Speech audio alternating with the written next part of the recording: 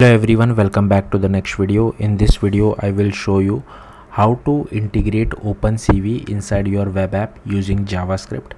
So the first thing which you will have to do is that, so I'll first show you guys the output.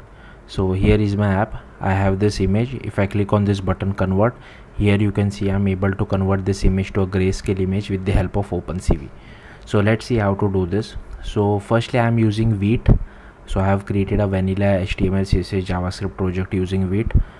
You can if you want, you can fire this command. You need to have nodejs installed.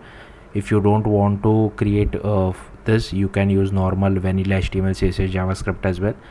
I'm using TypeScript, and also if you want to use any web framework like Next, Angular or Vue, please do so. The code will be more or less the same. So first you will have to go to this URL opencv.org/releases, and you will have to find what is the current version of OpenCV.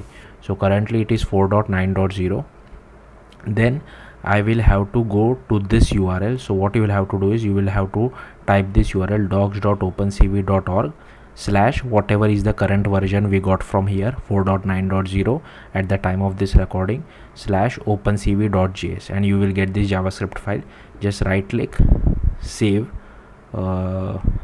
page as, and save it wherever you feel like, so mostly inside your project, but make sure you change the extension to .js. So here you can see I have saved this file to my project opencv.js.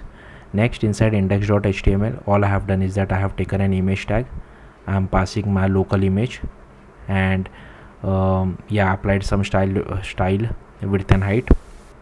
I have taken one button, and to display the output you require canvas, so that's why I have used this canvas. You can't just display it inside a normal image tag, so we have to use canvas for this. Next, here you can see I'm also loading opencv.js inside my head tag. So here it is referencing this file, and I have one more TypeScript file called myscript.ts. So if we go inside this myscript.ts, here you can see we are just first doing document.querySelector for image, button and canvas. Then here I have declared this CV which we get from OpenCV. Now this is just a workaround for TypeScript, otherwise TypeScript doesn't understand where this CV comes from, so that's why I have defined it. And here you can see on button click listen, I'm just checking if CV is defined. If yes, then I'm trying to read our image element using cv.imRead. We get the image mat. Then for gray mat, we just have to use cv.mat. Then inside cv.cvt color, we just pass our image mat, gray mat, and what color you want to change. So I want to change from RGB to gray, so that's what I'm passing over here. Then all I'm doing is cv.img show, pass our canvas element and pass our gray mat, and then we are just deleting our img mat and gray mat to free up resources. Yeah, that's it. That's how simple it is. Thank you for watching. Bye.